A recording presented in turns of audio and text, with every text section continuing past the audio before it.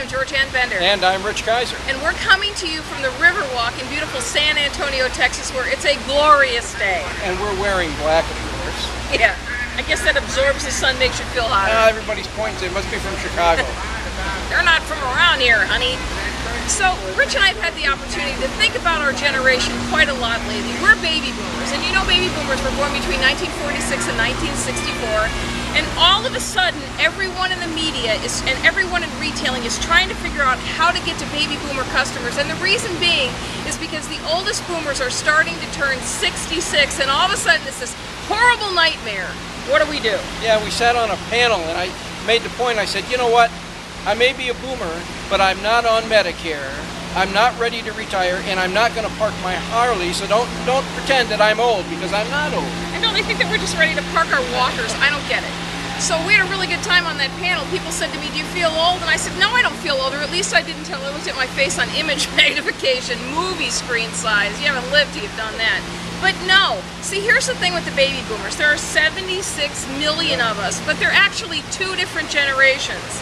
The younger boomers, or the youngest, are 47 years old. They have kids who are 10 years old. They're not thinking about Medicare and retirement and ARP and Social Security. So the younger boomers of the generation are called Generation Jones. We were kids who grew up in the 70s, essentially. We don't understand Woodstock. We don't understand things like that. Then there are older brothers and sisters. They're called the Classic Boomers. And they're the ones who are starting to turn 66, and they were at Woodstock. And they're focused on retirement now and getting there. But the younger ones aren't. But you know what? We're noticing that in the retail industry, everybody is talking about the baby boomers, and they're getting old, and they're retiring, and they're leaving. And that's a huge, huge mistake to make, because even if they are retiring, they're not retiring like they used to do 20 years ago. They're younger, they're more aggressive, they're more active, they're spending money. Listen, middle age in this country is now defined as 55, and baby boomers themselves don't even think that they're even beginning to turn old until they hit their mid-70s.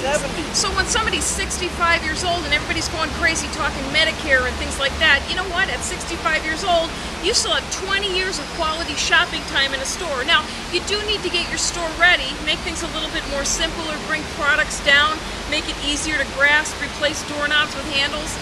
But please, don't start calling us senior citizens and put us out to pasture. You know, when one of the guys in the focus groups who just finished said, you know what, I take great offense to the fact that I'm referred to as a member of ARP. At least they changed the name. It used to be American Association of Retired People. What? At 50 years old? He said, now at least I get the ARP magazine, and I'm invited to go to that. What does retirement mean in the dictionary? Retirement means to go away. Decrease or go away.